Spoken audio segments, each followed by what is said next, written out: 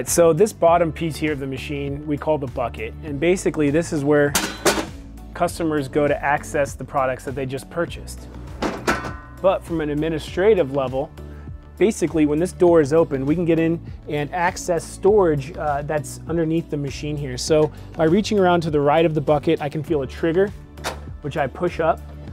That's going to release the bucket to this amount. Now, if I want to reach in and grab stuff from here, that's fine. But if I need to get towards the back, I simply release this lever, and that allows the bucket to go all the way down. So I can get back to an ample amount of storage down there where you can keep top selling products, dividers, extra coils, or other machine parts. To put the bucket back up, just put it back into place. One last thing here about the bucket or technology in the Spirit Box. There is technology called SureVend, and basically there are sensors at the top of the inside of the bucket here.